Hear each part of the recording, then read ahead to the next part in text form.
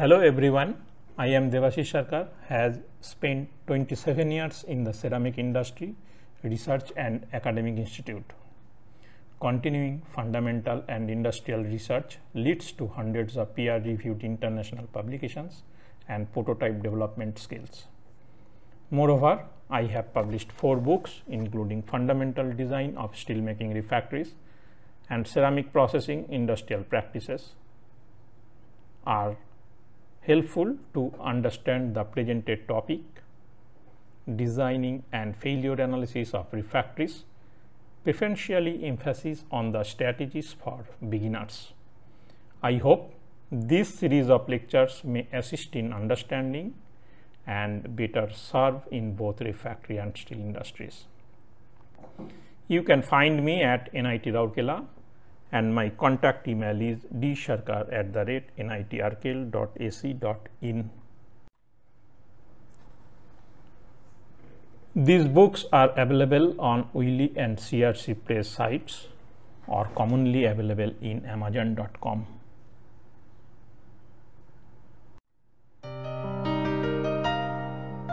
This lecture series will be available in YouTube through Ceramic Research and Industrial Services at the rate Chris_Devashish.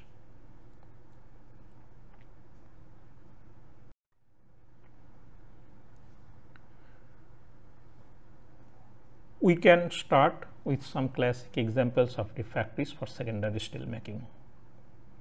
A combination of knowledge may solve the objectives of the topic of interest. Let us consider a teaming ladle where several consumable refractories with different shapes and dimensions are required. It is pretty often that frequent refractory change may result of inconsistent performance and sometimes immature failure.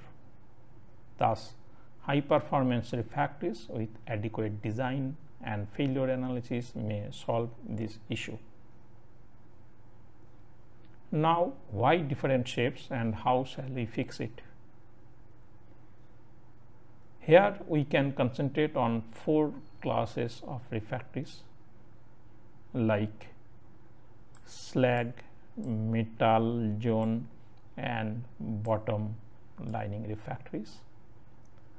Slide gate system, in which consist of slide plates, different precast shapes, nozzles and etc.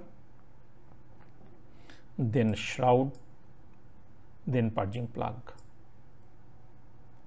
It is interesting to highlight that each refractory has different designing parameters, processing protocols and failure modes from the perspective of steel quality, slag chemistry and operational parameters. Eventually, it can be fixed through combined knowledge of designing and failure analysis. To answer my previous question, we must follow a certain systematic path to understand the basic strategies which has been represented in this slide.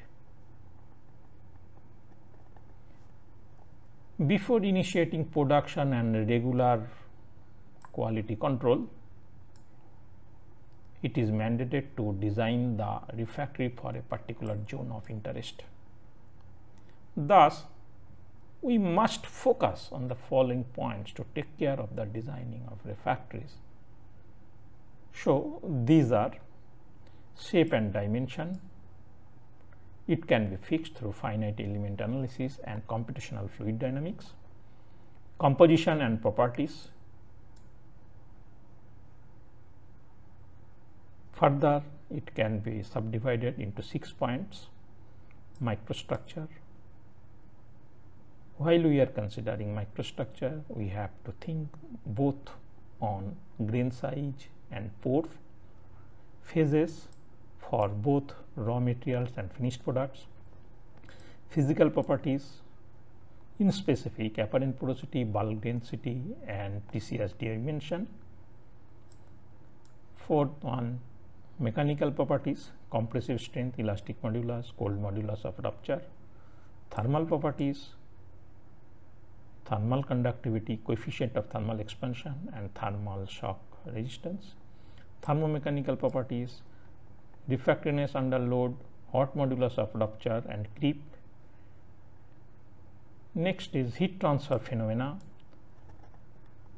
that it can be done some theoretical calculation, in brief theoretical prediction.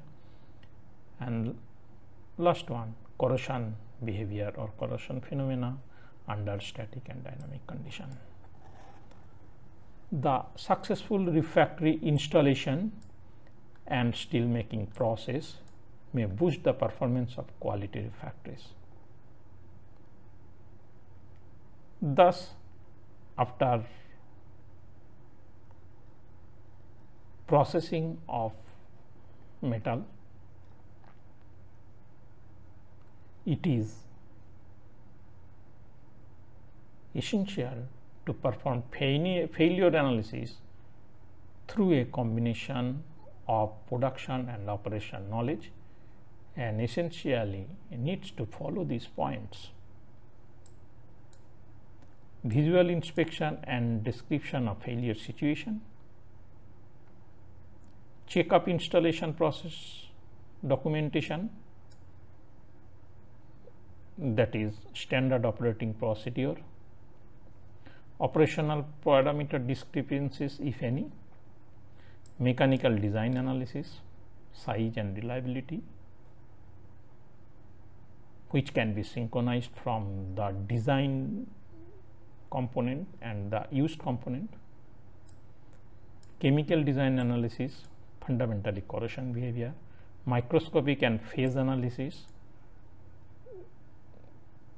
after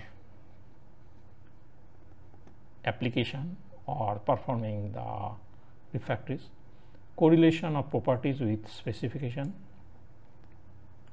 failure simulation by stress analysis, this can be done through FE and CFD, data analysis and live prediction from previous 1 or 2 years data, and it can be done through machine learning, and cumulative report writing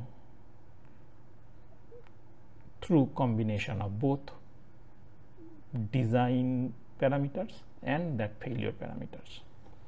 Such a report can be communicated to the production department and subsequent forward to the R&D section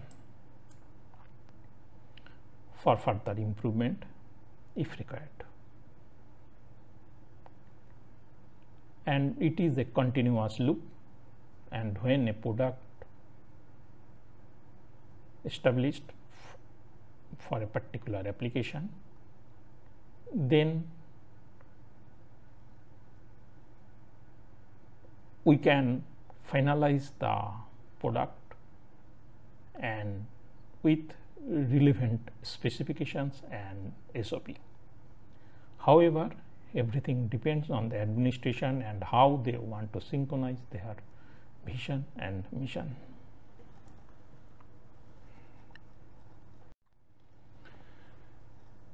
Considering the above points, the lecture series has been divided into 12 sections. Among these, today's discussion can be considered as lecture 1, just initial background or introduction, followed by 11 lectures on brief about finite element analysis, basics of computational fluid dynamics, high temperature process, fundamental aspects of sintering that eventually controls the microstructure and properties, mechanical properties, thermal properties, thermomechanical properties, heat transfer phenomena, corrosion phenomena, static and dynamic, some invisible facts behind failures. In this point, we have to discuss about some critical parameters parameters on refractory production as well as steel production that may have impact on the refractory performance. Failure simulation by FE and CFD, this can be initiated from standard product and the used product, and data analysis and live prediction by machine learning.